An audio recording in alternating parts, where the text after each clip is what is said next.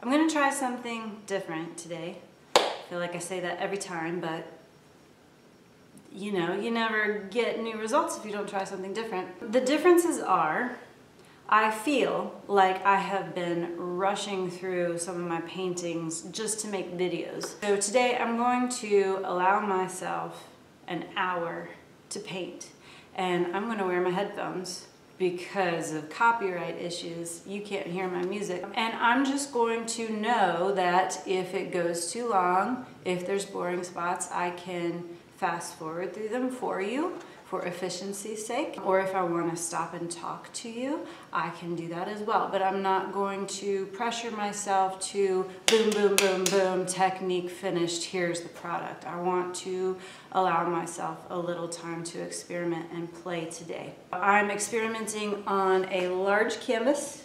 This is 3 feet by 4 feet, 36 inches by 48 inches. I have painted on it before, as you see. It was unsuccessful because I tried to cut down on both of those mediums with the pigment in order to make a thicker paint.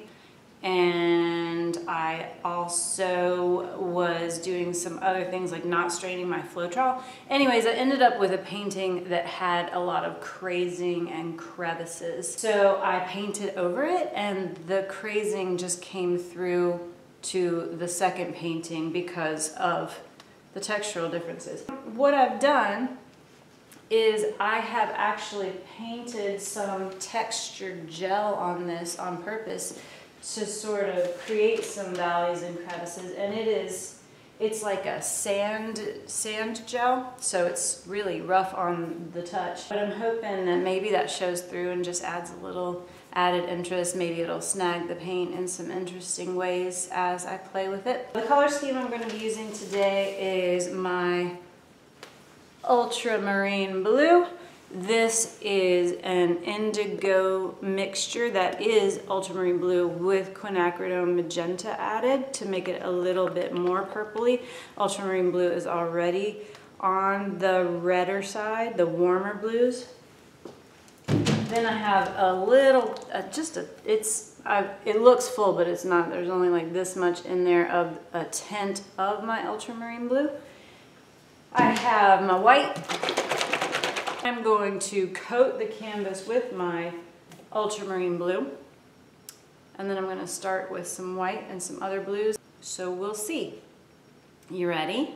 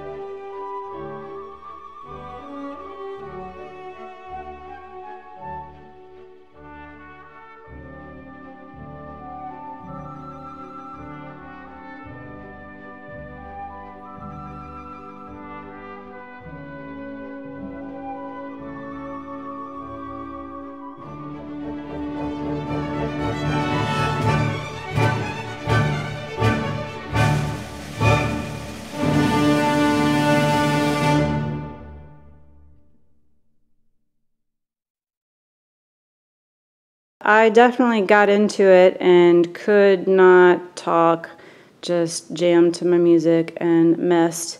And I'm pretty happy with what I got. I wish I could get a wider shot. Let's see. There we go. I don't know how much glare is in there. This is just the wet shot anyway. We'll definitely get a better one once it dries. I probably would have messed with this thing for another hour, but I ran out of time. I have an obligation. So let's just zoom in and see the details. I just love the contrast between this ultramarine blue and white and all the different values that happen where they mix.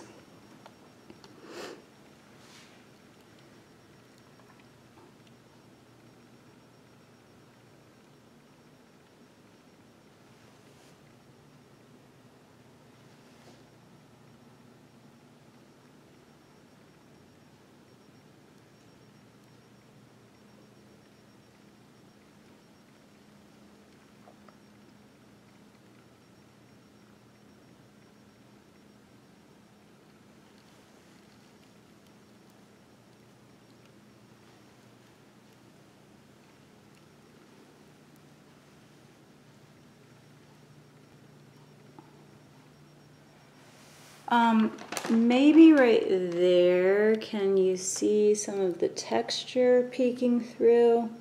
There's like some bumpiness. I ended up not working with that texture that I painted, but as it dries, that's definitely going to show up more and more. You can see it in the glare there. See, there's like some hills and valleys in the paint. Some sandy dryness going on. That might end up ruining the whole vibe I have going here. But again, this was just sort of an experiment to see if I allowed myself time to focus and play, if I could come up with something a little more dynamic. And I feel like I did. Like, this definitely feels to me, I can't get away from the water scenes, but this definitely feels like we're underneath the surface of the water and there's something that has swam by that's released a bunch of bubbles, or those are jellyfish just under the surface of the water. I dig it. I dig it a lot. I'm excited. I can't wait to see how it dries. I mean, there's just some really gorgeous stuff going on in lots and lots of places. But I gotta go, so we'll revisit it another day. This painting has dried for several days, and actually it's been more like a week. I like it, but I don't like the texture. So we're gonna cover it up with some resin, which is why I have my handy dandy respirator here. The painting itself is lovely and huge. So huge I'm standing on a chair for you to be able to see the whole thing. I like it. It's sort of like that is the surface of the water. We're underneath the water, and this is like bubbles that are rising to the surface, and there's some depth you can just see on forever in the background. I like it. So we'll try doing a resin coating and see how it goes. All right. Let me know what you think in the comments. Like and subscribe. Click the bell icon in order to get more notifications. And don't forget to check out my paintings and my merch, like this shirt, on hoelscherart.com. Bye. Hey, one more thing. If you haven't visited my channel lately, you might not know that I have a new playlist called Resin, incorporating into my acrylic pour paintings. On this playlist, we have some instructional videos at the beginning, and then it goes to more demonstrational videos where you see how I do my layering technique. There are almost 30 videos that show different ways that I've incorporated resin under, between, and on top of different artworks. So check it out. Let me know what you think. It's a whole playlist just for those of you that are resin lovers.